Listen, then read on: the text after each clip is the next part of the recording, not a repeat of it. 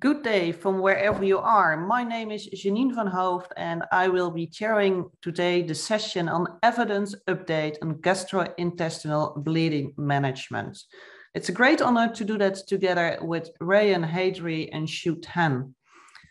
And actually moving on to the next slide, we have some formalities to share with you. And that's especially about this special offer ESGE is offering you. And if we continue, this is for my presentation. I will actually do just a short presentation on reality of bleeding, where we are. So just a short fact check. So first, some of my disclosures. I hope at least I'm going to show them to you. Yes, here they are. I think everybody has nowadays. And then to start with the introduction, first of all, the incidence of hospitalization for upper GI bleed is 65 per 100,000. And the male-female ratio is 2:1. And I think we all realize in daily practice that this upper GI bleed is more common than the lower GI bleed. And that's also what the data are telling us. It's 6-fold higher. And we also do see a change where in previous years, 50% would be peptic ulcer disease. Nowadays, that went down to 25, but it's still the most commonest cause of the upper GI bleed.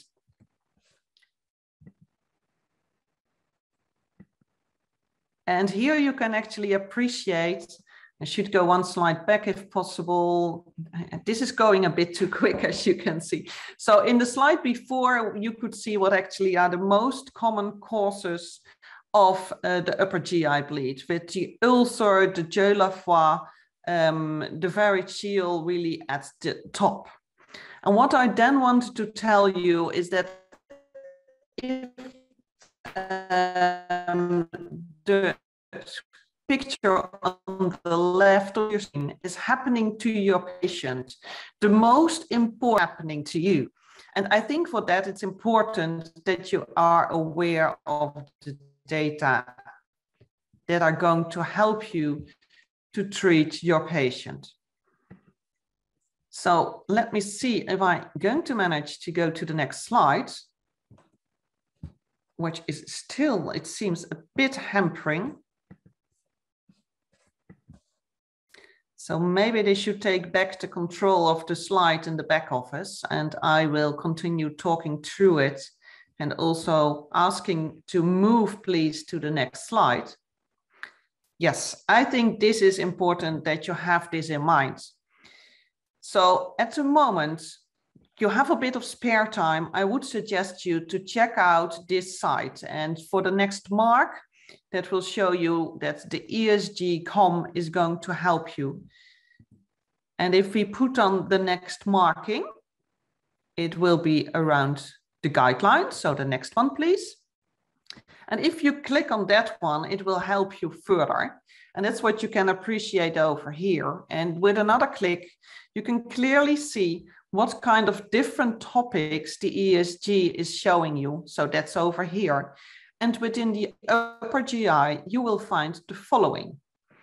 So next slide, please. So here you can appreciate that we recently had 2 new guidelines, a very recent guideline on lower GI bleeds. And I first highlight a bit the one on upper GI bleeds. That's depicted over here. It's very important that the first thing you're going to do if you have an upper GI bleed is to check what kind of risk endoscopic stigmata are around. So depending on the type of stigmata, there is a treatment algorithm. And as you can appreciate over here, mostly the therapy will be injection, thermal, mechanical, or nowadays also topical. That is applicable for the really spurting bleedings, but also if there is an adherent clot, try to remove the clot, and then you will find what kind of lesion there's below, and that's determining the kind of treatment you're going to give. And if you move on to the next slide, you will see that the same is applicable for the lower GI bleed. Depending on the lesion you will find, you can see what kind of treatment you should be applying. Let's go to the next slide. And there is, of course, much more to tell exactly about the therapies. And today we will dive deeper into the mechanical and topical.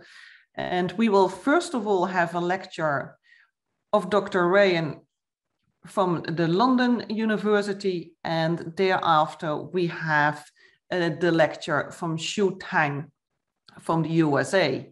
And they are going to do the show must go on. I'm happy to give the floor to Dr. Haidry. Jeanin, thank you very much for the introduction, but also a big thanks to the ESGE, but also to Cook Medical for sponsoring this event. And it's a real pleasure to be part of this webinar and educational series. So my name is Rehan Haidry. I work at both University College Hospital and Cleveland Clinic in London, and I'm going to be talking to you about endoscopic hemostasis in the 21st century, but really focusing on the application of hemostatic powders. This is a slide that I've taken from another lecture which I had to give a few weeks ago on what endoscopy or what upper GI endoscopy will look like in the 21st century. We are spoilt when we go to any online or hybrid congress now with demonstrations and lectures on imaging, on the new paradigm of really oncoendoscopy with resection that is really delving into deeper layers of the gastrointestinal tract. And we're now becoming endosurgeons with endoscopic treatment for not just bariatric and obesity patients, but also acid reflux, and also beginning to explore the field of robotic endoscopy. But one thing that I still think is poorly informed is hemostasis. And I think that we're going to see a big change in the protocols and algorithms that Jeanin demonstrated because there is now a lot of emphasis on hemostasis, and the fact that there's 1,200 people registered for this webinar really highlights that. So this is really just to highlight what Jeanin said, that every gastroenterologist or every upper endoscopist who has an on-call system, this is a common medical emergency, and the mortality from this is still not insignificant. There has been a bit of a shift in the etiology, and we know that peptic ulcers remain the most common cause of presentation to the ED, or also patients who are in the hospital.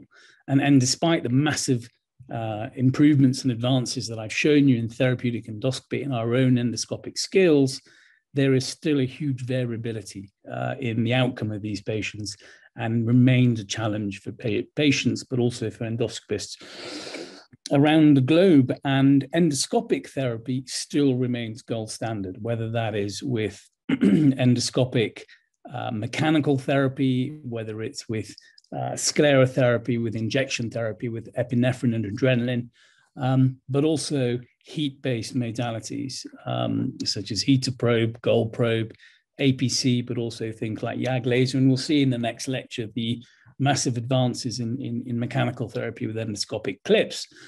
And the recommendation still to this day, which has not changed over decades of societal guidance, is that we have to use combination therapy. And they are few, but they are randomized data and meta-analysis that suggest that this combination treatment has some superior outcome than monotherapy on its own. So these are the guidelines that were demonstrated or shown in the earlier part of this webinar, which stipulates that combination therapy should be the bare minimum these patients use. But it's also very interesting that in the most recent ESGE guidelines, there is a separate paragraph that says that the limitations of topical powders and sprays are that they only bind to sites with active bleeding and perhaps wash away within 24 hours. And therefore, they're a temporary measure,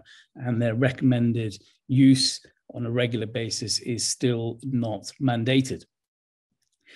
If we look at the ACG guidelines, so we go across the pond to the United States. Sorry, my slides are just misbehaving slightly. There is a recommendation in the ACG guidelines where they suggest that endoscopic hemostatic therapy, and in this case, they have named the hemostatic powder spray, which is TC325, which we all know and love as hemospray, with patients with actively bleeding ulcers. It's a conditional recommendation, but it's based on low quality evidence.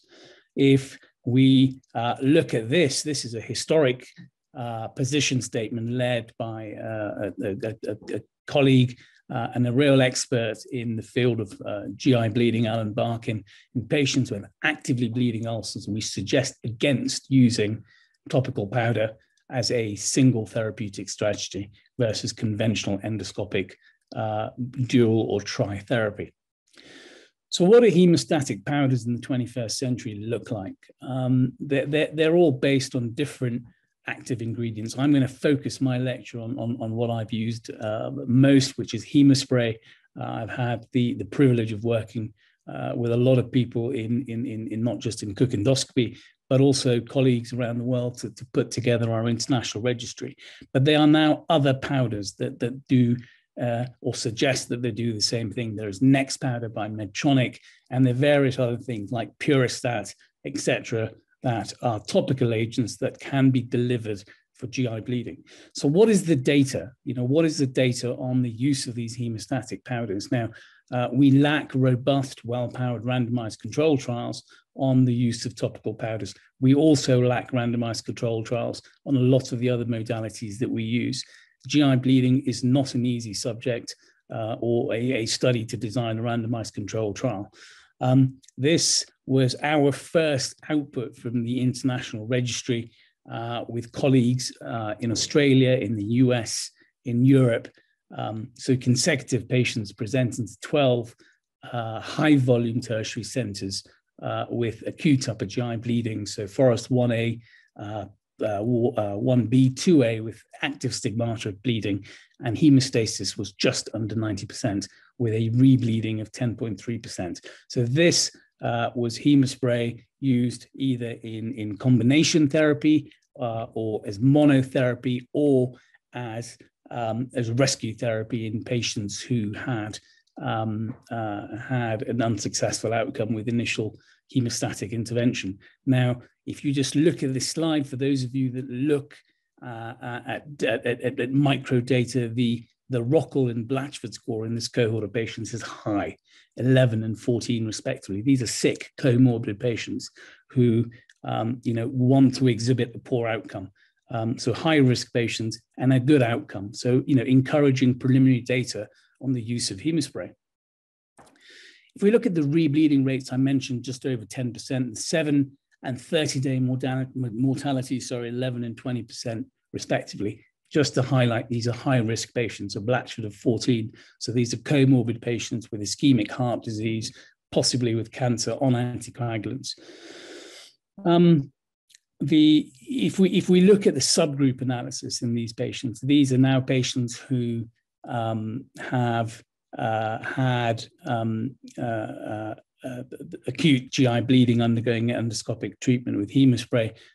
You can see in 118 patients, ladies and gentlemen, it was used as monotherapy with a very, very good hemostasis rate of 92%, not statistically significant when used in combination or rescue therapy. So already we can see that there are certain scenarios where GI bleeding can be treated with monotherapy, perhaps moving away from that paradigm of dual or triple therapy. We've then looked at this because I really feel quite passionate about the fact that we might be over-treating patients with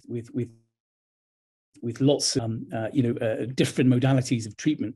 And so we're now beginning to look at the use of these powders in bespoke situations where we may be able to use them as monotherapy. On the left, hemospray, on the right, a newer version, something called Next powder. They pretty much do the same thing, but the data on hemospray is robust. So this was published just a few months ago by one of our fellows, And again, this is exploring the use of haemospray as monotherapy. And ladies and gentlemen, you can see that in the majority of patients that had peptic ulcers, the hemostasis rates were very good, 90%.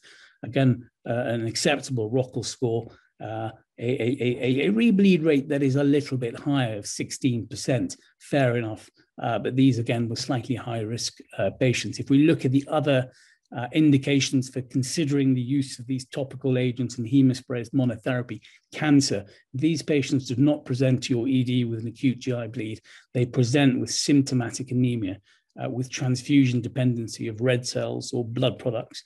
And although the hemostasis rates are 100%, I will show you in a more recent publication that we can significantly impact the quality of life of these patients. And then again, you can see post-endoscopic therapy, and we're not going to focus on lower GI bleeding in this series.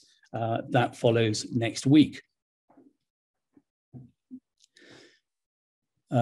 So just moving on to the next slide, I've touched on that. So you, all of you in the audience, are getting more and more adventurous in your endoscopic therapeutic skills.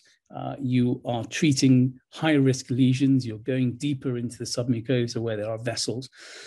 And so intraprocedural bleeding is not uncommon, intraprocedural, so during endoscopic therapy. This was published in ESGE Journal 2020, so 18 months ago, excuse me, in patients undergoing a variety of endoscopic therapies who had acute bleeding, and there was 100% immediate hemostasis, rebleed rate very, very low. So, you know, an adjunct for those of you who are treating these patients. So this is a slightly historical slide. This manuscript is not in submission. It has been accepted. It is on PubMed. Again, published by one of our fellows, a multi-center prospective study of consecutive patients from our international database, so patients from the US, Australia, Europe, 105 patients with upper GI cancers. Now, the primary outcome for all of these GI bleeding studies is always hemostasis, not in this cohort, ladies and gentlemen, because actually what you want to show is that you're reducing the transfusion burden. This is a pilot randomized controlled trial. It wasn't powered to show an effect. Again, looking at the same outcome again from Alan Barkin's group, hemostasis rate of 90%. But actually what we want to see in these patients is not so much the hemostasis rates. We want to see a reduction in transfusion requirements. At the recently concluded UEG, we presented our most recent data. And what we did is we are now comparing the outcomes of these patients in the years since we started using haemospray to see whether we have improved our use of the haemospray either as monotherapy or either as an adjunct to our other endoscopic modalities, and looked at the outcomes previous to 2018 and after 2018. And we can see here that there is an improvement that is just falls below statistical significance in hemostasis rates. But actually, when we look at the 7 and 30-day mortality, there is a difference. So we are getting smarter at selecting patients who would benefit from endoscopic treatment with haemospray.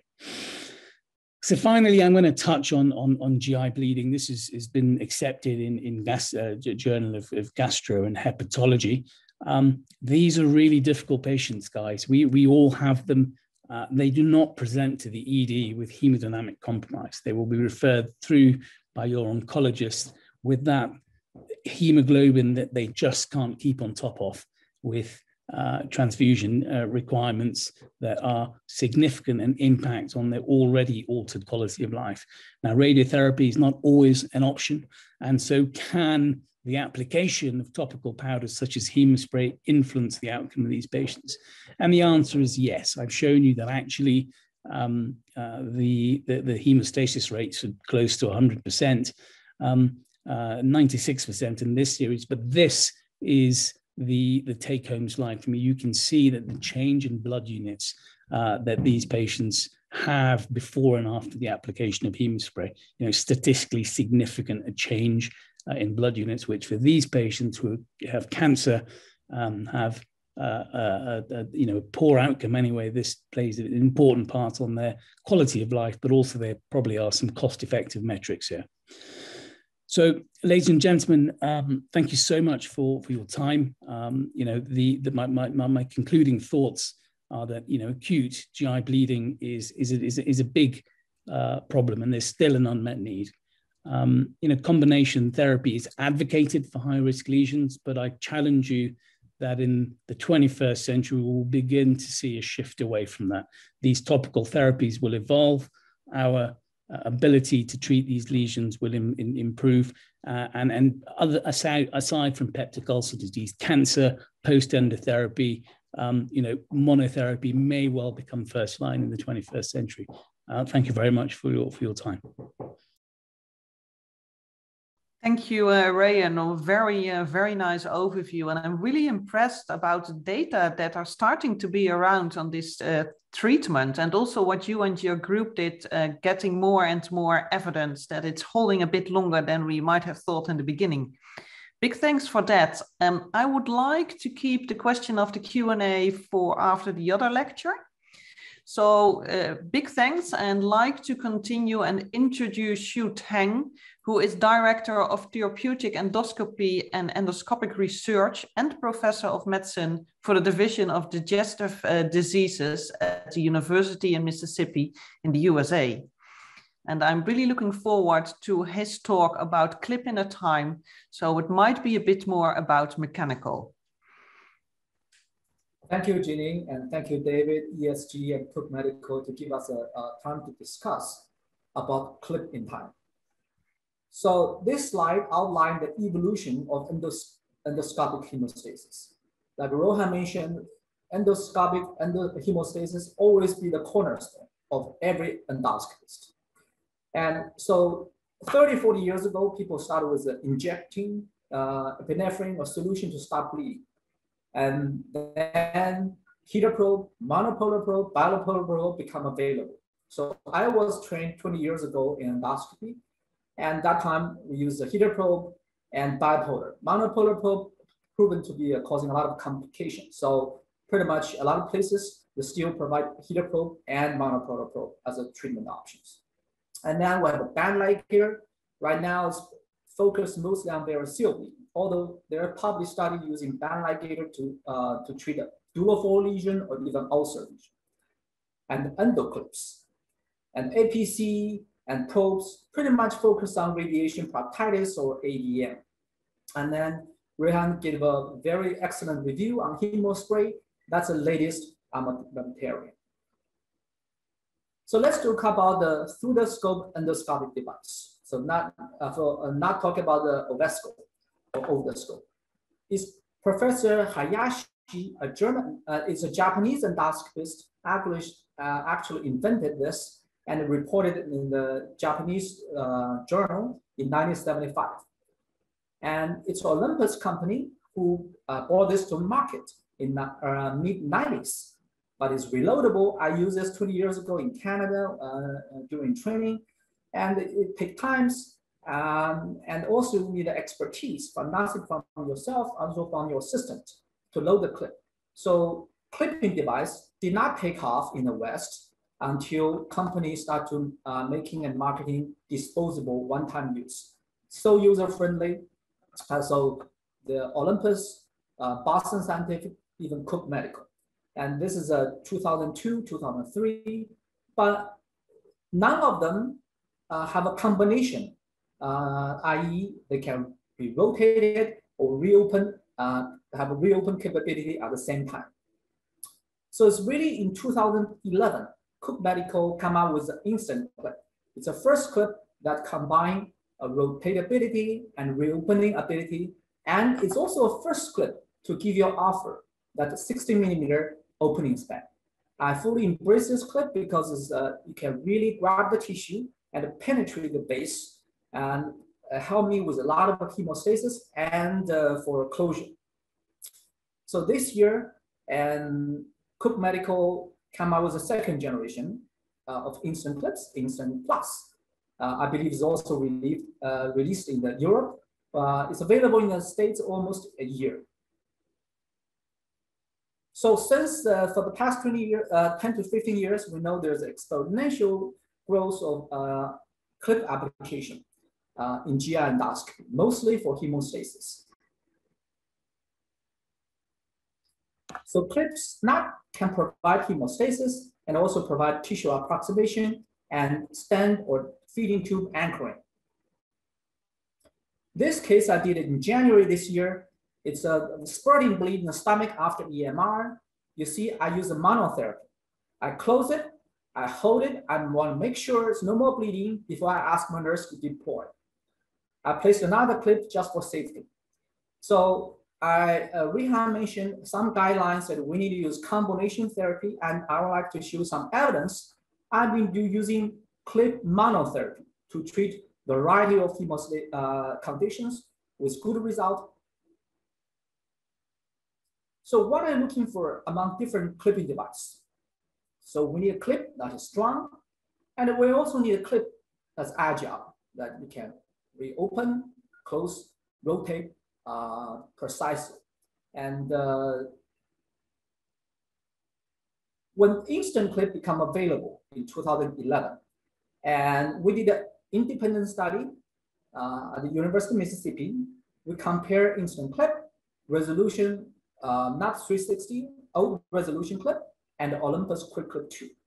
We demonstrated instant clip give you the strongest closing and opening force.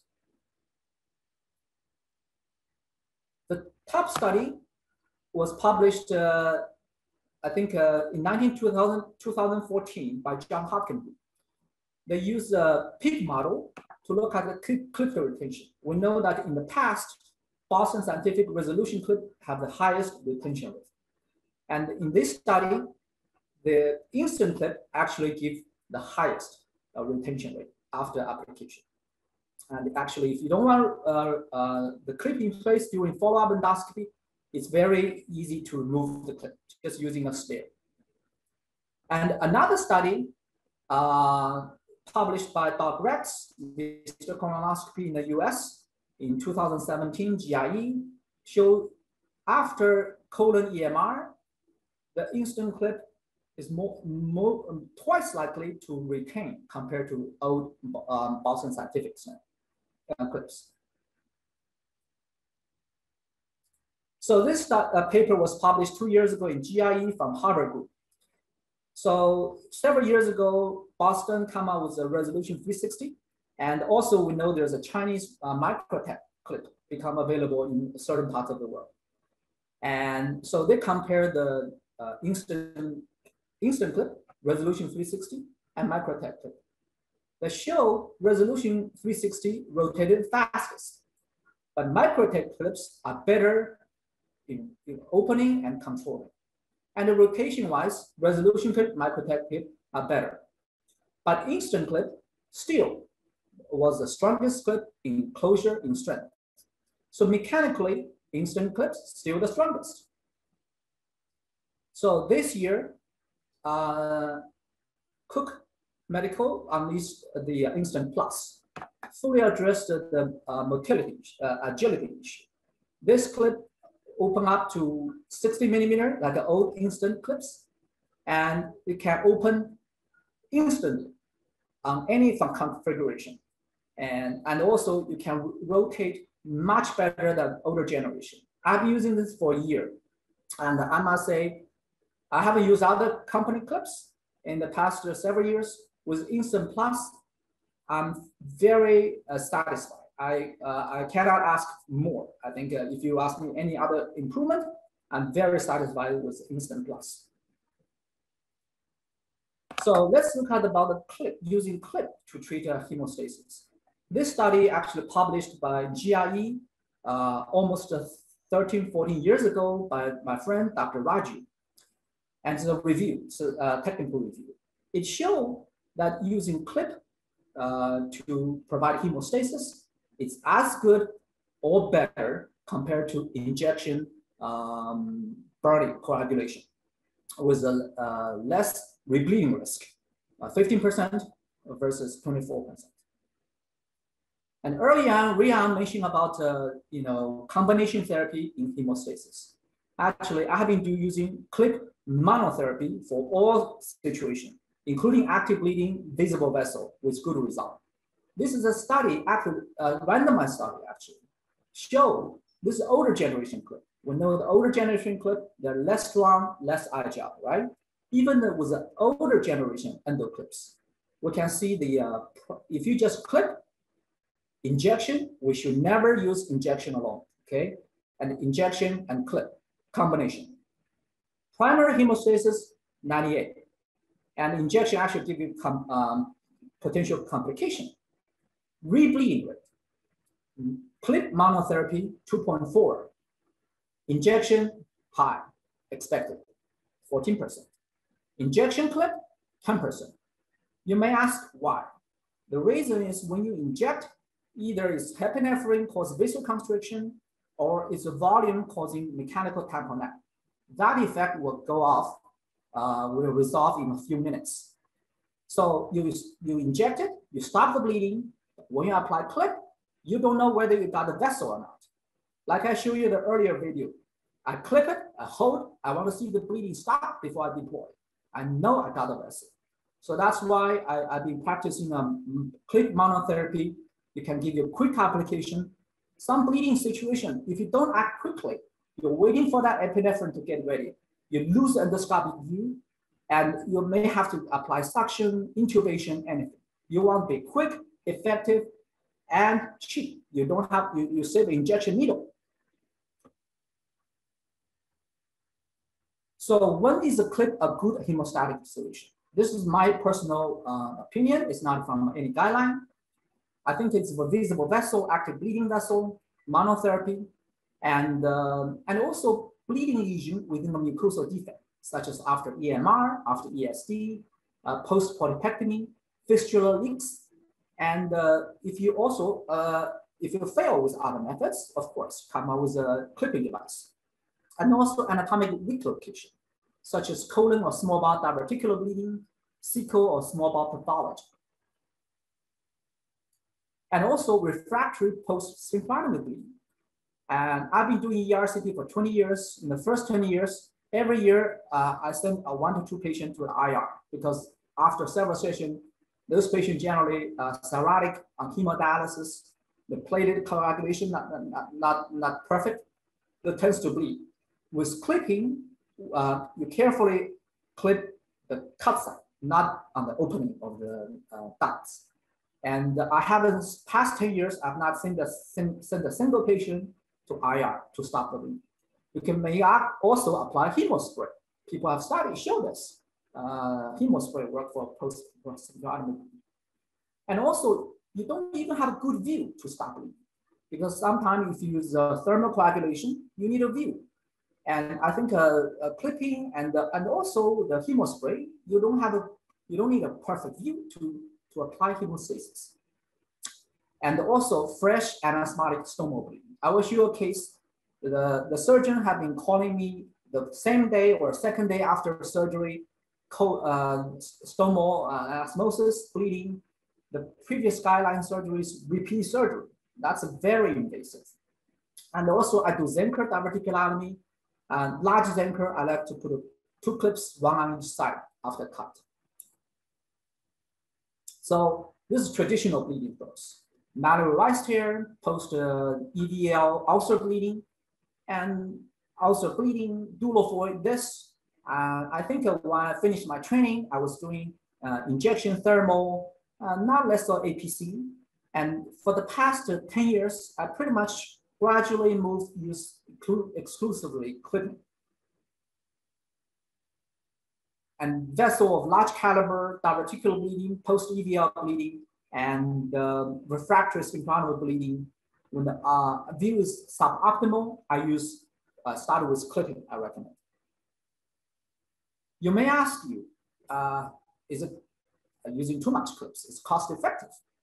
And I think with the newer generation endo clips, we can control better, less malfunction, and we use less clip per case. But we're using more clips due to we have an expanded indication application, and they're good outcomes. And also think about this time. You save this at least 10 minutes to setting up the coagulation machine, to also save the needle, to save the, if an active bleeding develops after therapeutic endoscopy, within half a minute, I can stop the bleeding. So this case was actually last week, and the patient underwent the EVL, just routine EVL. 11 days ago, I doubt the patient was taking PPI, so developed bleeding. You can see there's either a visible vessel or residual varix at the margin. And first, I like to put a clip because I don't know which direction of blood flow. So I put a clip on top of it, didn't bleed. I put a clip below on top of it, and you can see a spurt of blood.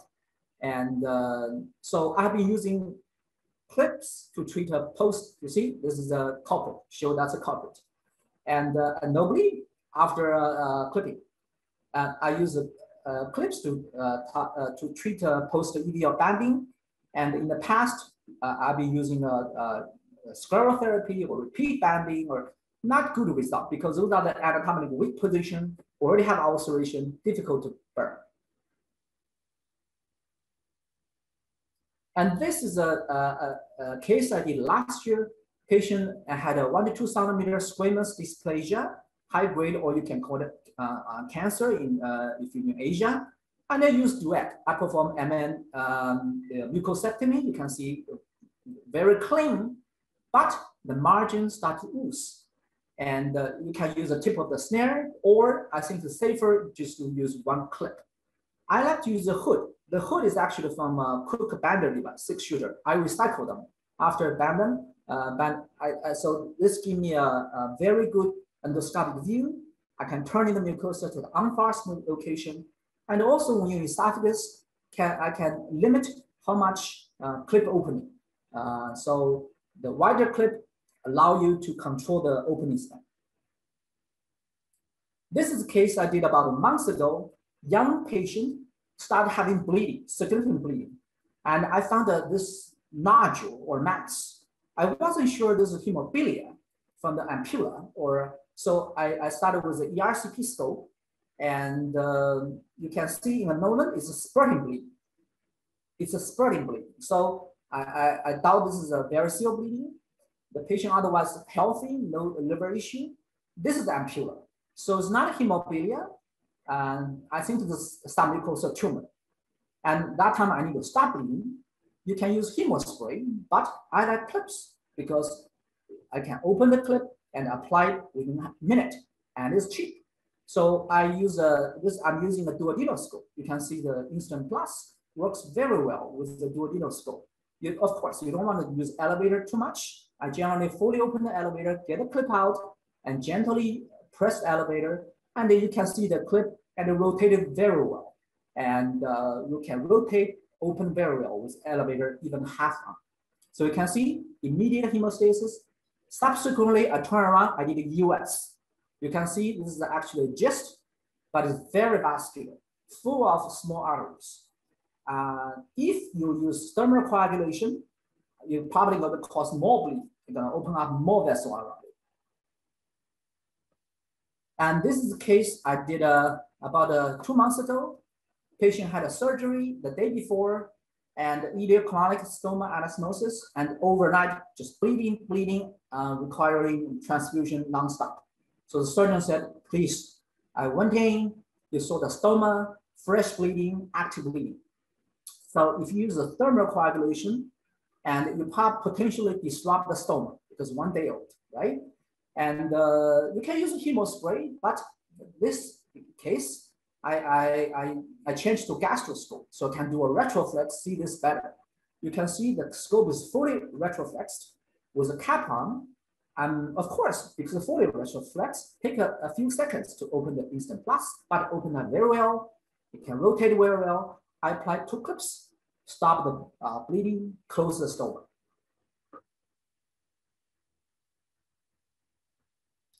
And this is a case of post precut or spinal bleeding.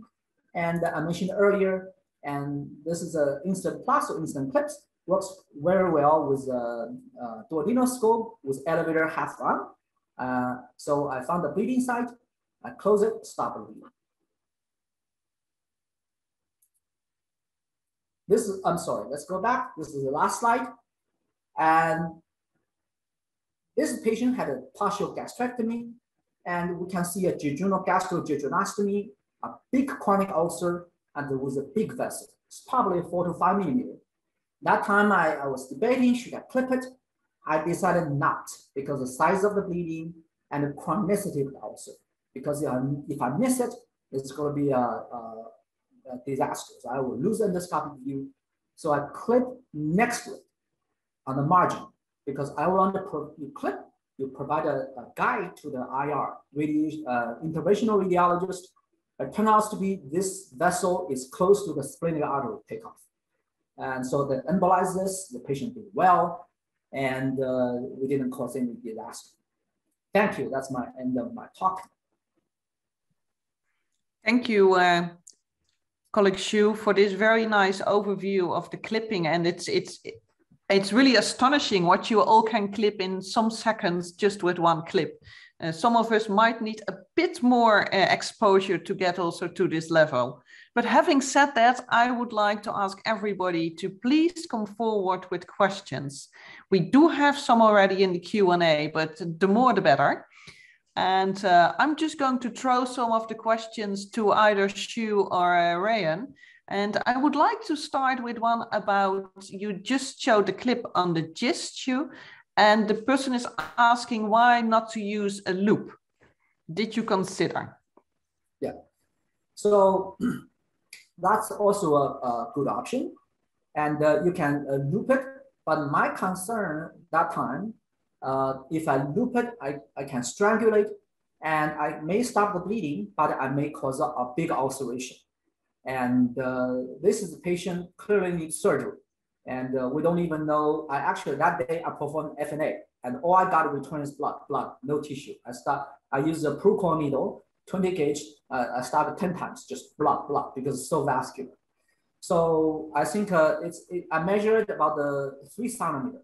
And if you use endo loop, you're probably going to cause a big ulceration on the medial side wall. I don't know if this can cause perforation or more bleeding. So at that time, I think all I want to do is stop the bleeding, I buy time, optimize the patient for surgery. Thank you. Thanks for the answer. Rehan, there are also some out for you, especially I think you did lots of research in the upper, but is it also by now applicable to use the hemospray in lower GI bleed? I think it's at least available. It's you can give it for it, but are there data and what are the indications? Thanks, Jeanin. So it's absolutely licensed now. You know, our conscience should be absolutely clear when we're using it that we're not doing something illegal. It is licensed for use in Europe and the United Kingdom.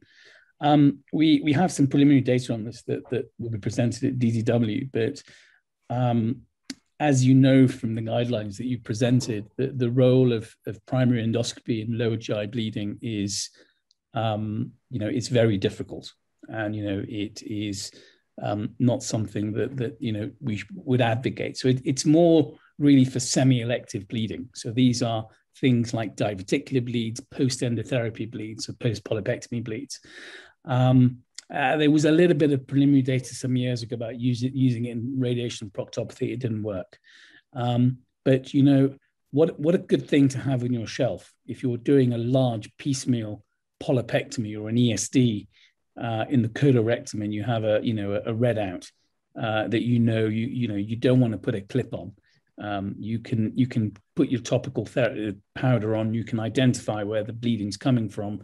You can use coagulation forceps to control the bleeding, wash off the powder, and complete your resection. So, yeah, it's there to be used.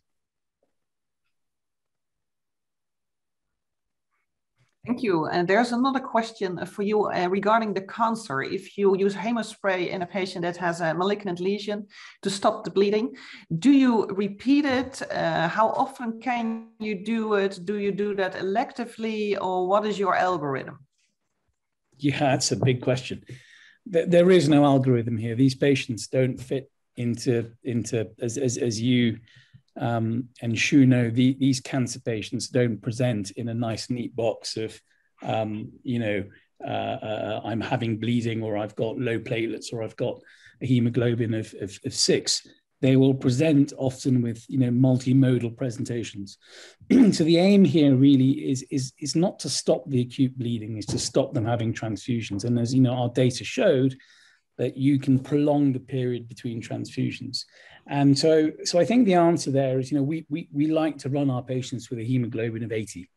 And, that's the sort of threshold that we engage with our oncologists. So as soon as that number begins to go south, we bring them back and we give them another therapy. But obviously working very closely with the oncoradiologists, radiotherapists, that these patients need radiotherapy to give them some definitive hemostasis. Thanks, very clear answer. There is also one about the clips. How do they compare to the Ovesco? Okay, so I've been using Ovesco for about probably 5 to 6 years. When you use Ovesco, I reserve it for if I fail with regular clipping device, because if you use just regular through the scope clipping device, and you don't have to change scope, you don't have to load everything. You're right there. You stop the bleeding, and I must say, there's probably only cases in a year I could not stop it. And then if it fail, if it's an indication for Vesco, I will use a Vesco. But vast majority of them, I think it was a regular clipping device, and also applying clip. It's not just applying clips. I think we need to learn the geometry, use common sense, try to apply a clip at an angle. You try to get the deep vessel, and it's not just put a bunch of clips. And I also, a lot of time I prefer to apply 2 clips. They are the angle. So in case there's a vessel direction change, or we cannot see beyond the surface, it can still provide an effective, lasting effect.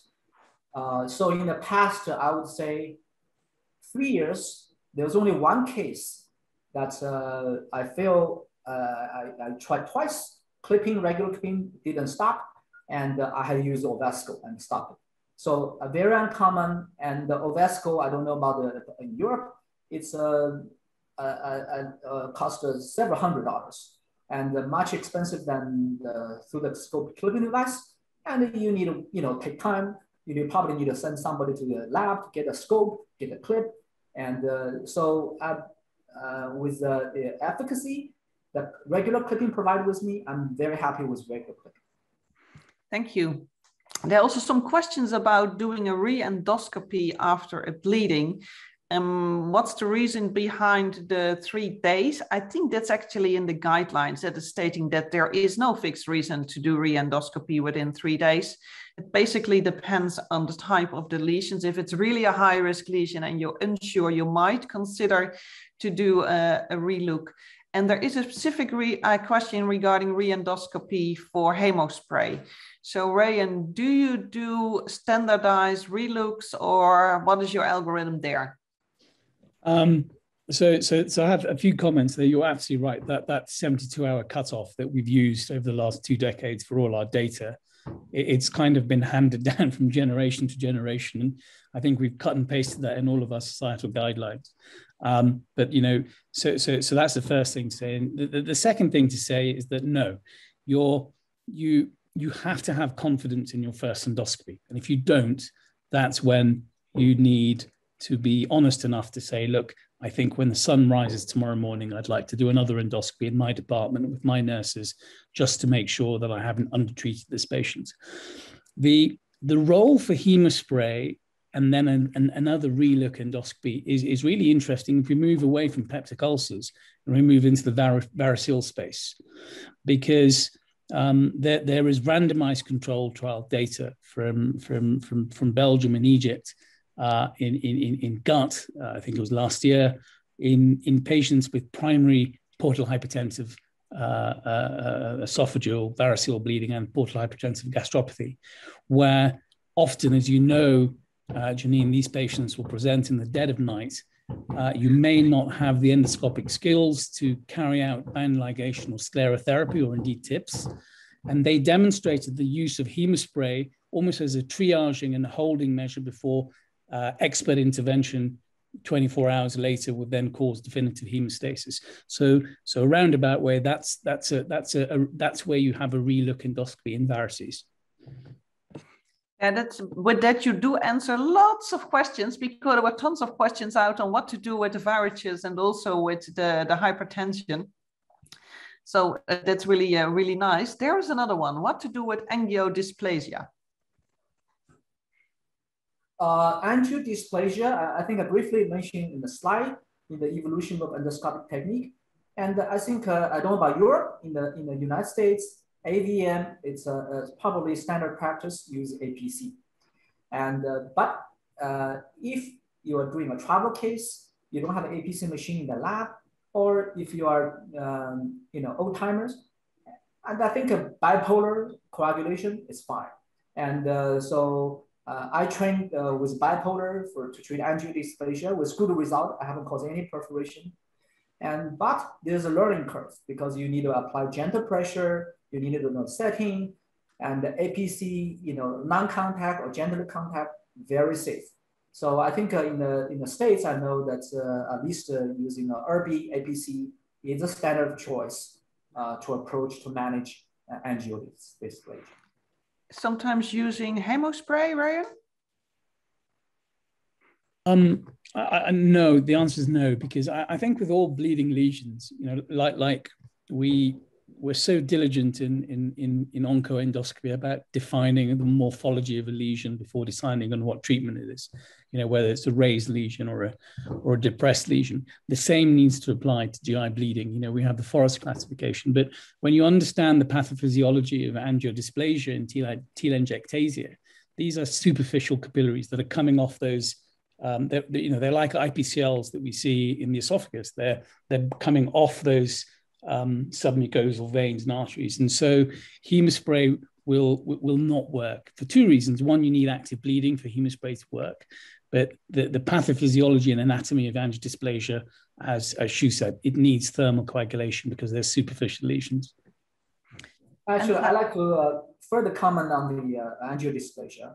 So I start with APC, but if in the colon or small bowel, you burn, still bleeding. And then you're running a risk of causing perforation if you burn more. So in that case, after several sessions, I started using clip. I will put a clip to close the margin. Hopefully that will stop bleeding. And if it's still bleeding, another option is just you grab a snare and grab the tail of the clip, apply a gentle thermal, just a coagulation setting. And so the heat, electricity will generate heat at the clip end and further stop bleeding. So your proximally treated tissue minimize the risk of perforation and you stop bleeding.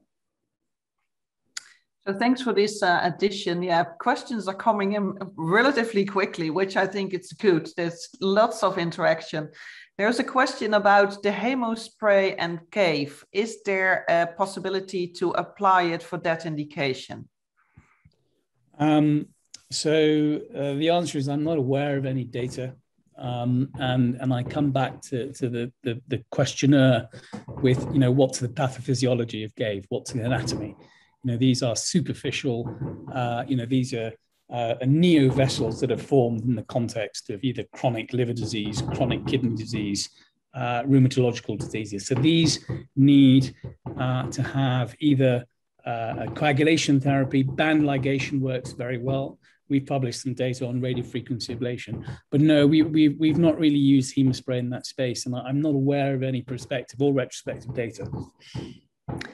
And there's another one that's for you both again. What about clipping after a bleeding, or are we going to use haemospray?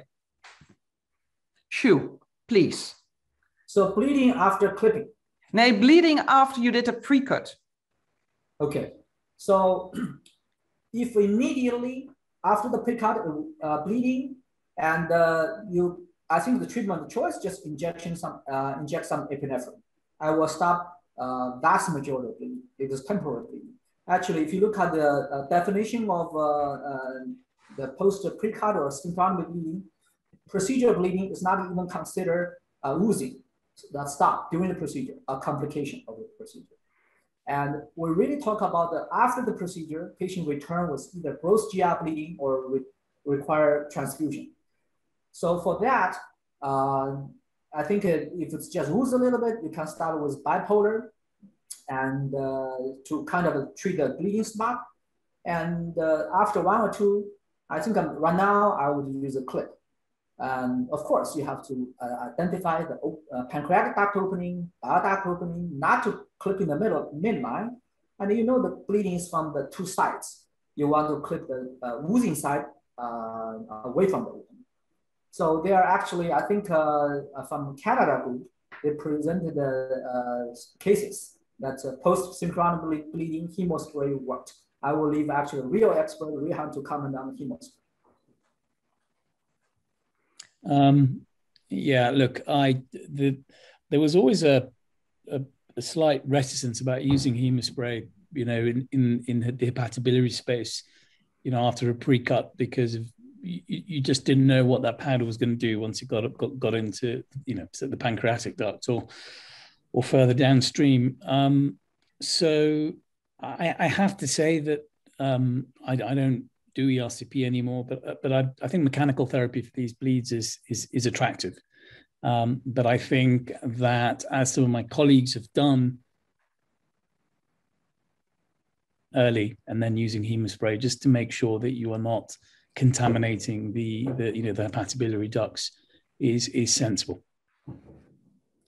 Thank you both for your really well-balanced answer. There is another question about the haemospray. Is it the last choice during the emergency bleeding? No, I really don't think so. You know, I think that's what we used to think of it as, you know, when everything else is run out, then you spray a bit of haemospray and, you know, you say some Hail Marys. Absolutely not. We've become so good, Jeanin, at elective endoscopy now, at oncoresection, at ERCP, at EUS. We've become so good at this, but we haven't, unfortunately, collectively as an endoscopy community, improved in hemostasis because it's not an elective thing. It's still something that's done indifferently.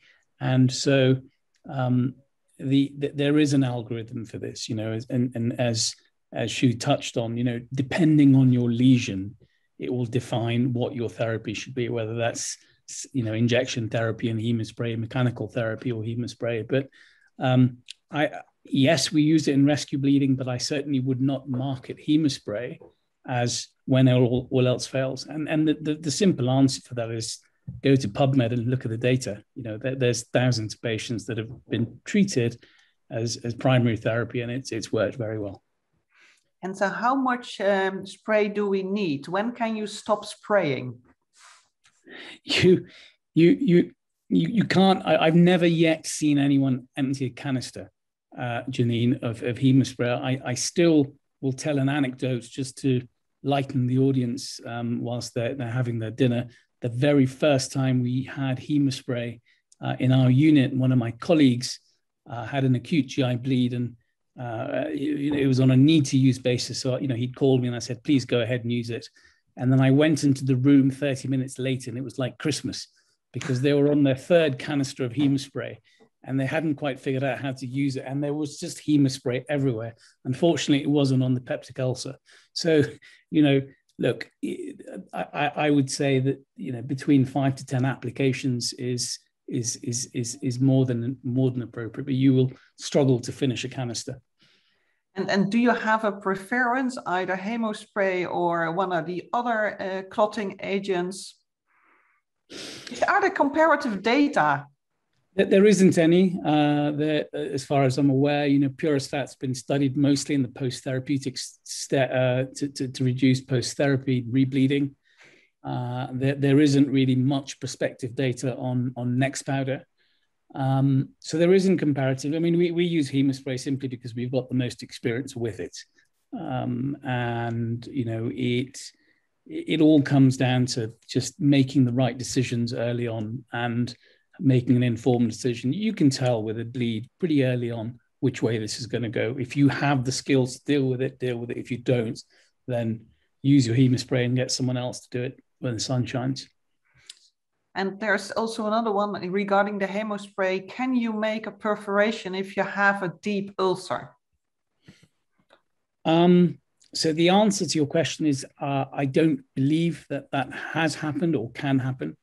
I don't know the exact pressure with which the powder comes out of the spray canister, but I can imagine a thin-walled posterior duodenal ulcer. That is a possibility. I've perforated patients in the duodenal wall with thermocoagulation before, but I'm not aware of any documented data of that having been done with Haemospray. So then, of course, also still a question for the clipping. Shou, are there any other clips around of which you would say you can use them as well, or is your choice fixed and determined? You mean pseudoscope clipping device, right? Yeah. So in the past 10 years, I pretty much just used instant clips and right now instant plus. I know in the States, there are Boston Scientific Resolution 360 and Olympus Quick Clip. I don't know, Pro, I think the generation. And there's also, I think, lesser play of Microtech and be marketed by another American company. And I have not tried others, so I cannot really compare, give you a sort of comparison experience. But I've been very satisfied with the 60 millimeter instant clips now, plus especially with much improved agility, rotation. I mentioned earlier in my talk, I cannot ask more. So and especially I work in the university setting. And so that's as long as we're happy, they're fine. So. I really like your balanced answer that there are also other clips around, but that you did not really try them and that there are not that many comparative data. I'm going to check what other nice questions are around. Can I, sorry to interject, do you mind if I just step into Shou's talk there about clipping? So the, through the scope clips have evolved tremendously, as we saw in the presentation, but I think where we will see a massive change in mechanical therapy and peptic ulcer bleeding in the next 5 years will be over the scope mechanical devices.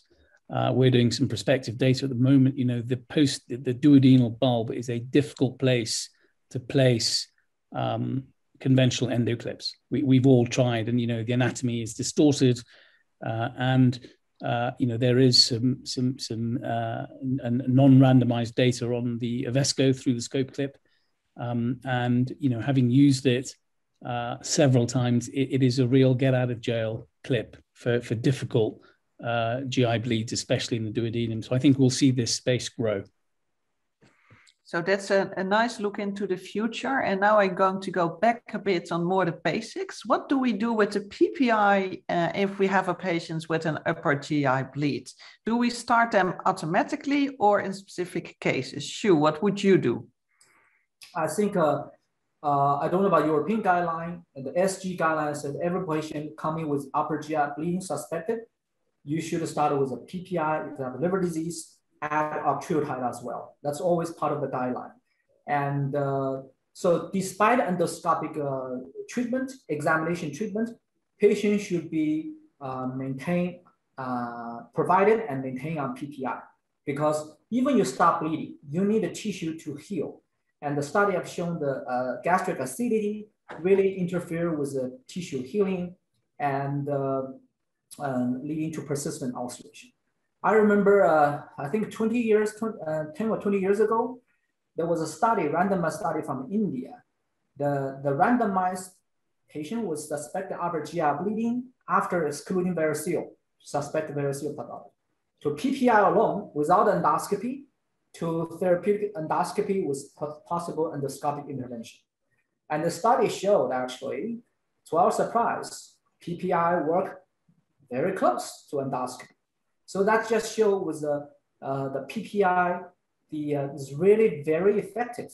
And so right now, a lot of time we see a patient with upper GI bleeding, and if they're old, they're fragile, they're significant comorbidities, and especially you're not suspecting anything is too severe.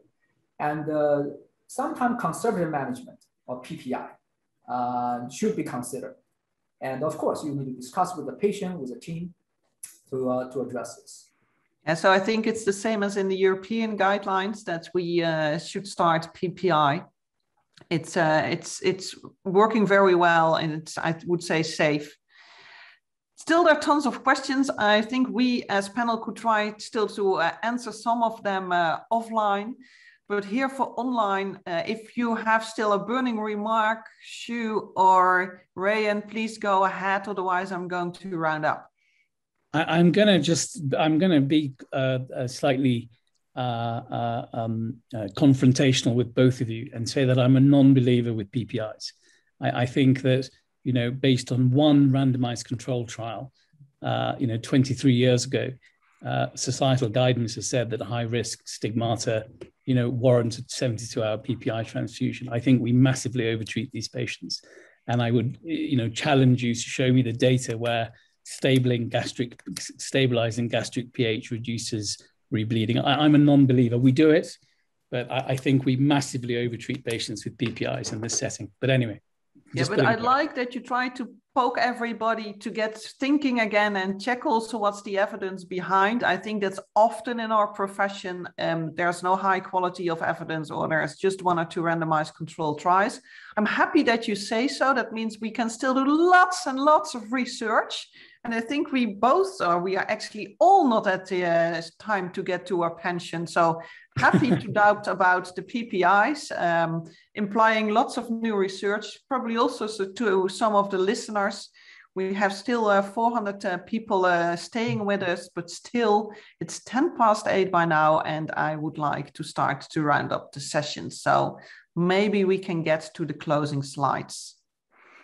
So I would like to thank Cook Medical for supporting us, for making it possible that all of you could have a look at this great webinar. Of course, also big thanks to the ESG Governing Board for giving us this opportunity, and also the platform. And the platform is made possible by David and Gabriella, for which also a big thanks. Not to forget that we will have a very exciting ESGE days in 2022. It will be hybrid, but I very much hope to see you all in Prague. Seeing and talking to each other live is still, in my opinion, far much more fun than having you hybrid. But if there are no other possibilities, then we do see you back on this platform. And then not to forget, what are the advantages if you become a member of the ESGE? Among others, you can use the My ESGE tutorial, where you can check your knowledge and widen your knowledge, but also you can check tons and tons of guidelines, which I think are quite up to date, and there's lots of things to know from. And then the next webinar, November 10th, and it will be about the lower GI bleeds. So we hope to see you all back there. Thanks a lot. Thank you, Jeanin. Thank you very much, Jeanin.